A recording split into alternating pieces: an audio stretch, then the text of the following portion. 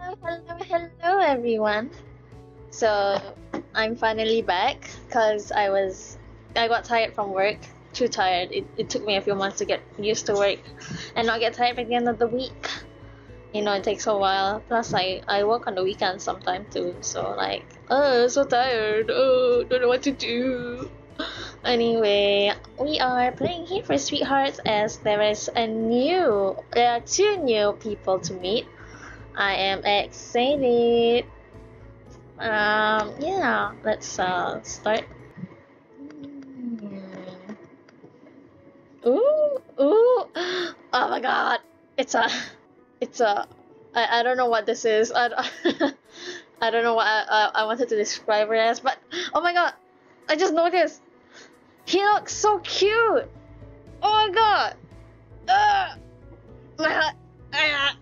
Dexter, huh? You look pretty fun. You look pretty fly. I like your tie. We match. We match. And Zapata. Oh, I clicked on it without thinking. References to addiction. Alright. And just like that, the weekend is almost done. You still have tomorrow, of course, but it's amazing how fast time escapes you. During the weekend, that is. Somehow, 40 minutes of class time takes 5 years. Yet the 2 days of weekend are gone in 5 minutes. It's already dark out now, and the buildings are shutting off the lights accordingly. It's hard to see them in the dark, but you can make out the faint shadows of students in the distance as they head towards the dorms. It's almost time for curfew, and no one wants to be caught out late, especially so close to the dance. No one dares risk getting in trouble before the event. You stretch yourself out as you begin to head towards the dorms yourself. You reflect on today and all you did. You hung out with Mitzi and Ollie for a while in the morning and then attempted to invite Twilight to join you for lunch. She did not accept your invitation, much to your frustration. You're not sure how you're gonna get her to like you at this rate. But maybe after you've collected more evidence with her, her shell will begin to crack a bit. That is what you're hoping anyways. You haven't gotten to meet up with Gunther yet though. And you really should, as it's an important to you ask him about. As you're walking towards the dorms, you spot two other students walking in the opposite direction. They aren't walking towards you, but you can't help wonder if where they're going so late at night and so close to curfew. As they approach closer, you are able to get a better look at who they are. Theo? Croven? Oh my god, these troublemakers. Look at their smiles! Look at their smiles! I love troublemakers. They're so entertaining to watch, to be honest. Oh, hey, I. You ask them where they're going. It's dark out and it's almost curfew. We're gonna go visit a friend. Oh, which friend? Wouldn't they be back at the dorms by now anyways? She doesn't go here. Huh? She lives in the city. We're going out to meet her. Wait, what? Huh? How? The buses that come in town have stopped coming by now. How do they plan to get there and get back? Not to mention if they're caught, they're surely gonna get in trouble. Nah, I'm not worried about the buses. My dad's got his whole deal going with a taxi service in the city. I can get a ride whenever I want. Rich kid, rich kid. Oh no, it's a rich kid. Rich kid problems. Well, rich kid solutions, I guess. No problems. Only solutions. Say, sweet thing, wanna come with us and meet her? She's really fun. You'd like her. Sure, we won't get in trouble. No guarantees, but she's worth it. Well, surely she must be to risk the trouble to begin with. How sweet of them. You absolutely want to come along. You can never pass up a chance to meet a new friend. Yeah, come on. The more the merrier, right? You continued on with Theo and Coven away from the school. It feels weird to be doing so late at night, but it's exciting too. What's being a teenager without a little mischief after all? You're at the roadside and before you know it, there's a taxi waiting to pick you up. Craven hops in the back seat from one end while Theo holds the door open for you to climb in the other. You sit sandwiched between the two of them, though it isn't a terribly uncomfortable ride. Craven seems to be yakking it up with, oh my god, with the driver, whereas Theo is content to just look out the windows as the scenery outside changes. I relate to Theo. Yeah, Theo, my man. You and me, we gonna get along. The closer you get to the city, the lighter things become. The driver doesn't take terribly long either, though the car does not stop as deep into the city as you were expecting. It brings you just close enough to some buildings before Craven and Theo start exiting the vehicle and you follow suit. You all thank the driver as you leave. Craven instructs him to return in an hour. The driver nods, then heads off. You follow Craven and Theo as they confidently lead you down a path near the city. Once you get to the end, you see it's a park with a playground. Oh, a new scenery. It looks much different than the actual school. Yeah, it looks more realistic, I guess. For example, the trees. There are more lines and random lines, just like real life. You see random lines. When I see the trees, they look a bit out of place, you know, a bit, just a bit. I wish there were more to this playground. It looks like the playground only has this. I don't even know what this is. I've seen it in playgrounds before, but I never knew what they're for. Like, what is it supposed to be? Something for climbing? What? So boring. You can put slide, you can put swing, and you put this thing. It looks ugly. I can climb at home. I can climb the door. Why would I go outside to climb things? I can climb in the house already. Yeesh. Plus, a slide. You can climb the slide. Swings, you can climb the swing. This one is just for climbing. No purpose. It only has one purpose. What? What for? My goodness. It's not deep within the city, but you can see the city clearly from it. The city is still bright and vibrant at this time of night, but the park you're currently in feels mysteriously spooky and dark. Perhaps its unnerving atmosphere is brought down by the fact that you can hear cars and commotion of the city from here. You look around for Craven's and Theo's friends. Surely she must be here, or at least on her way. Before you can ask properly though, Craven whistles. He whistles across the park, a kind of whistle one would make as if calling a dog over. You have no idea why he would do that until a very canine-esque girl responds properly to it. She rushes over to you with desperation, almost scary. Had you not known any better, you'd say she looked like she was running on all fours. She dives and ducks between playground equipment until she's finally in front of you all. God damn, she looks pretty. She looks pretty with her purple hair. Lilac? No, is that lilac or lavender? Not sure. I don't know what the difference is. She looks rad, man. I love her design. There you guys are. I was wondering when the hell you two were gonna get here. She smiles brightly at Craven and Theo, but the smile drops when she's looking at you. Who are you? Oh, you explained to her their name is I. Sure. As I'm sure you can guess, this is Tapara. Feistiest girl on the block. Yeah, and don't you forget it. So, how do you meet the guys? Does it matter? Oh my god, the face! What is that icon face? What the hell? They came by the city. I live here. Not really a big shocker. But I suppose you would ask that, wouldn't you? Sorry, I don't know your namby-pamby princess code. We aren't all born under a lucky star. You apologize, you didn't mean to offend her. Yeah, whatever. Zap's a bit of a fireball. Don't take it too personal. Yeah, I'm just messing with you. You know how to take jokes, don't you? Yes, of course you do. Good, or else we're gonna have a real problem on our hands. Yeah, greetings all the way, whatever. How things at the palace? Aw man, it's great. I'm I'm still top on the leaderboard 3 weeks and counting. Of course you are. You've got those fast hands. Everyone knows they don't stand a chance against you.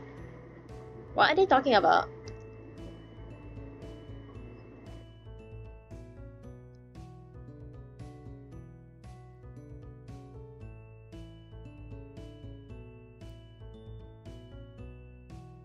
Why couldn't they stand a chance? Because I'm the best there is. Do you doubt it? I bet you don't even know what we're talking about. Heh. Yeah, I guess you wouldn't know about this, The Pizzeria Place is a pizza place on in the city. Or the Pizzeria Palace is a pizza place down in the city. A few months ago, they finally got in a new arcade machine. Galaxia, that old classic space shooter. Zeb's been at it for a while and so has gotten a pretty high score. So far, no one can beat her. Yeah, and I get a free pizza slice every weekend as long as my name's at the top. Jealous yet? Totally jealous. Ha! I knew you'd be. Takes a lot of skill to be the best alien slayer in the universe. You can only imagine. Anyways, did you get the stuff? You know it. Hold on, let me go get it. Zapata scurries back to the playground equipment. It appears as though she's hidden something in the bushes nearby. While she fetches it, you ask the other two.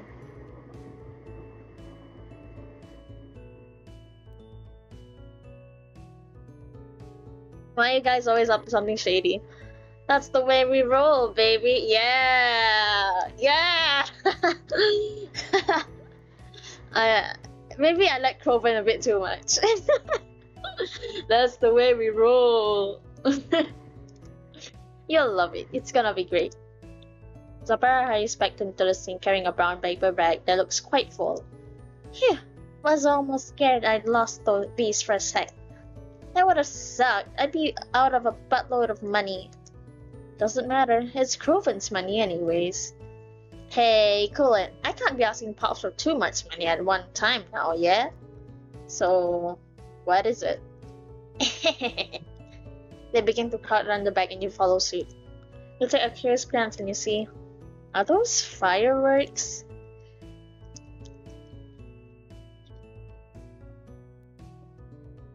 Are we setting them off right now? Duh, are we setting them off right now?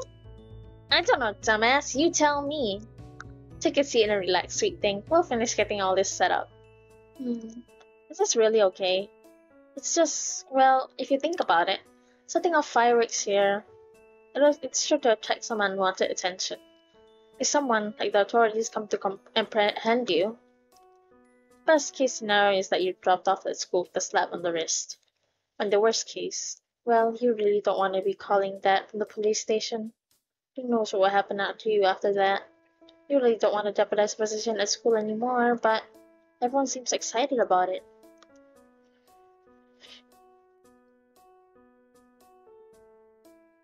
Aww, they really care about not calling their dad.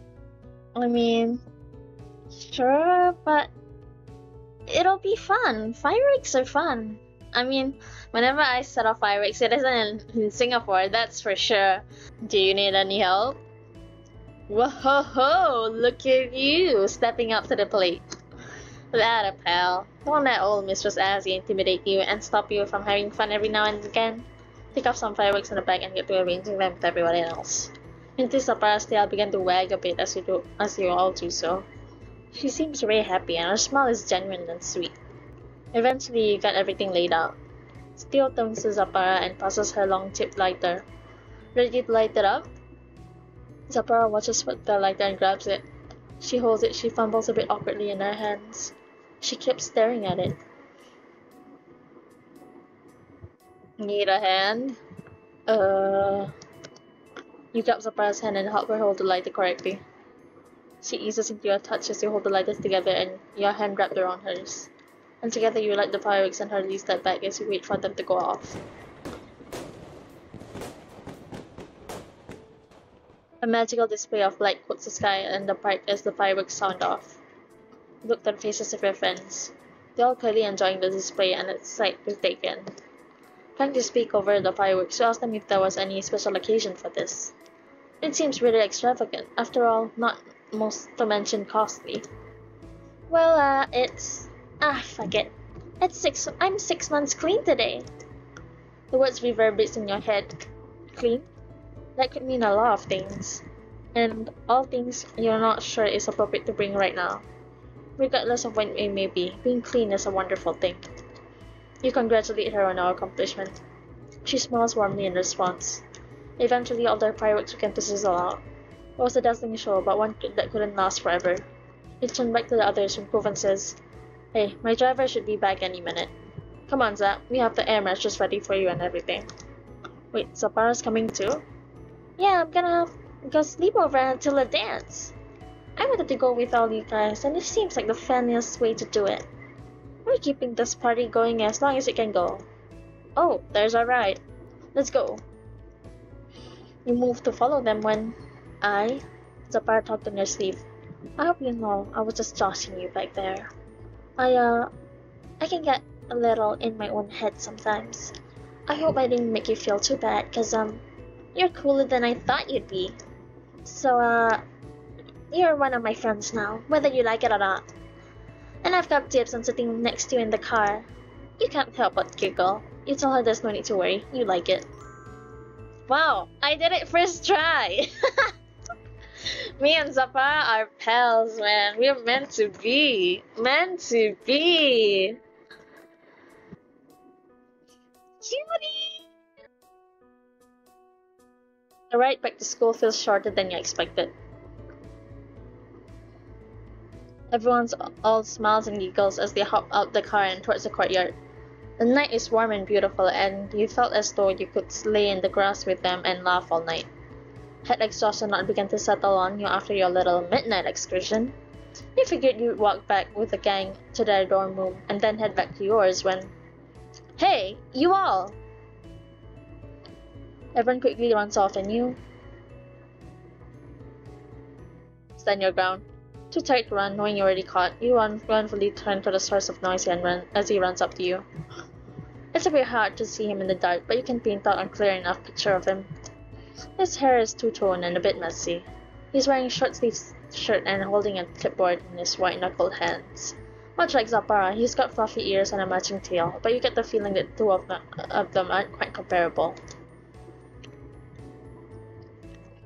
This expression is one of exasperation, though it's not the first time you've seen this at school. Just what do you think you're doing out at this hour? He nearly shouts at you, and so quickly after catching his breath. It's way past curfew! I fell asleep on the grass. Ha! Yeah, right. I just saw you coming from the road. Don't try to lie to me. You're breaking school rules. Guess this guy who the hell he is, anyway. I'm Jackster. I'm a hall monitor. Really? You didn't know what they did right there?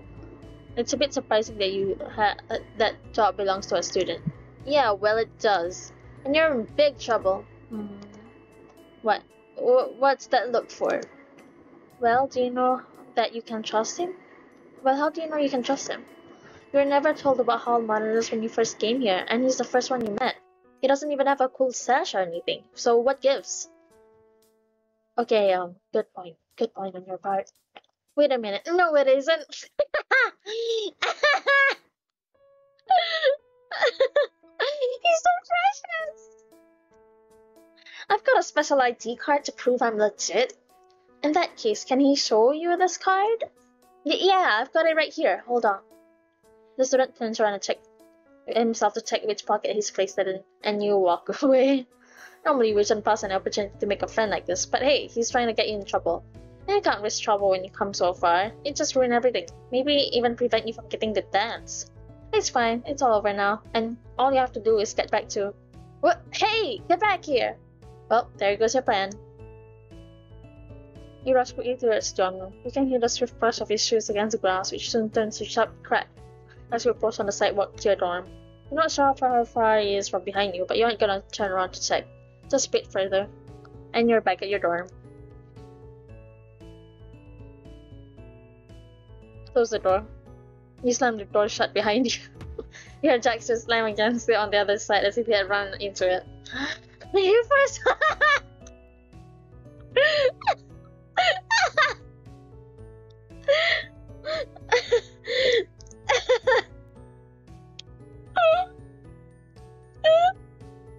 Oh my god, he slammed right into it! Oh no!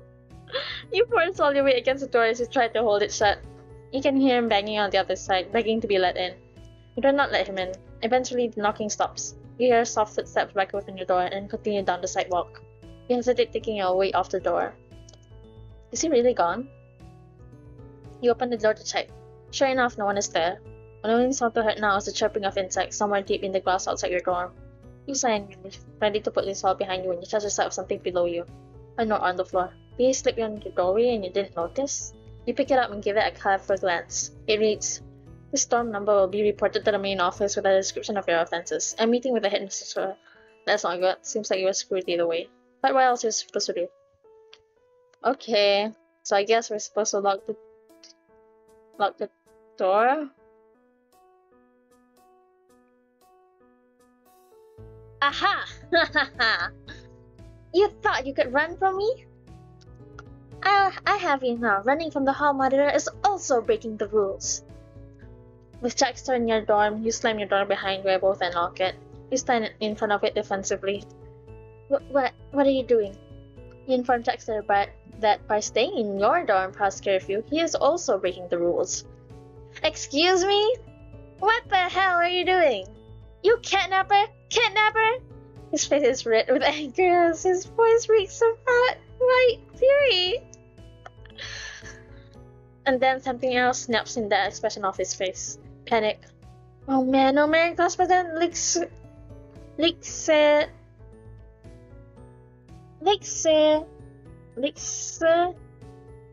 It's gonna kill me. I can't be breaking the rules. You! Ah, it's back. Let me out! Right now! Well, sure you can do that. But if he promises he won't get into trouble. What? You promise you will let him out if he doesn't tattle on you. Because if he tattles on you, then you're gonna tattle on him. That's asinine. There's no way I'm doing that. Alright, then there's no way he's leaving your door. Oh, don't be ridiculous. Even if you hold me all night, you're gonna have to let me out at some point. Do you? What's your problem? Well, he is, currently. Fine, I can wait out as long as you can. And once I'm out of here, you'll have a day without detention. You will never have a day without detention. I guess you'll have to see about that. Jackson stalks over to the corner of your room. Something about him must be too frightful to use any of your furniture because he opted to sit down on the floor opposite the desk or your bed. Looks like you finally got a dormmate after all. He's still sitting in the corner of the room, albeit looking a bit sleepier than before. But so are you. You check on your phone for the time. You don't remember what time it was when you get back, but it's certainly late now. 1:05 a.m. If you had school in the morning, this could have been disastrous. But it's the weekend, thank goodness. You can sleep all you want once this is over. Your stomach growls. Can't eat yet though. You hungrily gaze over at him. He's looking back at you, but not really looking at you per se. You can tell he's kinda just spacing out in your general direction. His head is resting on his bald fist, which is resting on the forearm, which is resting on his elbow, which is resting on his knee as he sits crisscross away from you. This is one way to write. This is definitely one way to write. Which is. Not making fun of the writing though. I like how they wrote it. It's just a bit funny. He's really quiet. Is he sleeping with his eyes open? Mimic. You mimic the position he's in just to see what will happen. If he's asleep, will he notice? Instead, he just gives you a quizzical look and shakes his head. What are you doing? You're just checking to see if it's asleep, that's all. No, I'm not asleep. I'm just annoyed. You ask him why that is. I'm pretty sure you know why that is. Right. Wanna see a magic trick? Oh yeah, you can do one? The tortoise was surprisingly snappish. Not that he hasn't been angry with you this entire time, but something about the way he said it, sounded especially biting, as if he didn't believe your abilities in the slightest. He didn't really answer in a way that implied he was waiting to see you attempt one, but nonetheless you attempted it. You showed the key in your hand with a quick motion. Poof, it's gone. He scoffs at you. It's in your sleeve. We can lose trick. Sorry, look, can you just let me go already? I don't know what you're planning to accomplish with this. You're going to have to let me out sometime. I'm tired. Really, I'm over it, okay? I just want to go back to my own dorm. You can just sleep on my bed. What? If he's tired, he can sleep on your bed. That's not the issue. The issue is that I want to be my own dorm away from you. Can't just accept your punishment. It's going to happen sooner or later, so I might as well just rip up the bandage off now. You apologize for the situation you've trapped them both in, but you can't get in trouble. Not right now. You can't? Why not? Because the dance is coming up. You don't want to risk getting in trouble before the dance. You think something is going to happen? You think we won't let you go? Look, whatever stupid punishment you get won't stop me from going. You're holding me here for nothing. But can he promise you that? Is that it really won't stop you from going? Yes, oh my god, I promise. Jeez. Why do you even care so much?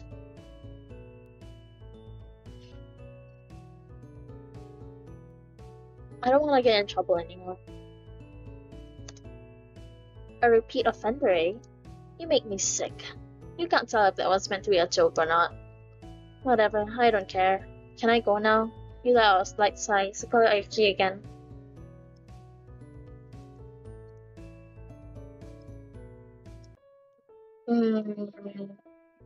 Why do you care so much? Why do I care? About what? About getting you in trouble. You can't imagine most high school students are dedicated to being a hall monitor as he is. Most kids would have left it alone if you were in his position. They wouldn't have chased you or anything after you ran off. And yet he still chased you down and refused to let it go. Why does he care so much? Does it really make that much of a difference to him if you got away? Of course it doesn't. It's just because... You know what? Yeah, it does. It does make a difference to me. Really? I have a lot of responsibility on my shoulder. Especially after... You know, I have a job and I want to do it well. And the people around me want me to do it well too. They're counting on me. I don't want to disappoint any of them. If I let you go, even if no one knew, I'd be disappointing them. And myself. When you have a job, you commit to it. Commitment! I commit to it. Commitment! And I'm doing my best as it means not letting you go. Commitment! You understand. Then he doesn't have to.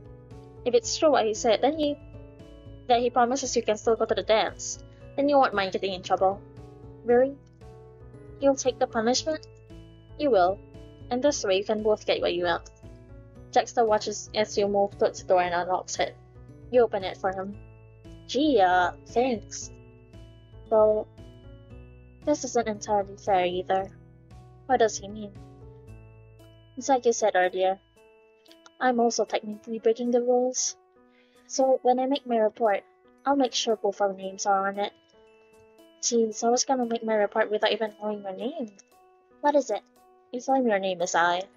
Well then, I'll see you at the dance. But first, I'll see you in detention. So sweet! What the hell?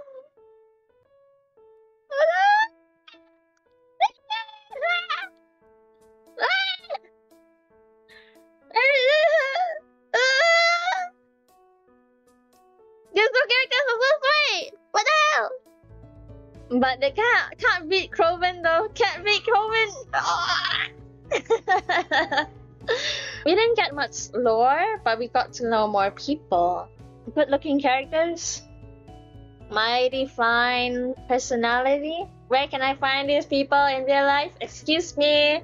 Bring one to me so I can be friends with them. So yeah, that was Here for Sweethearts. The latest chapter is fun. I enjoyed it. I think that's all. Thank you for watching and have a good day.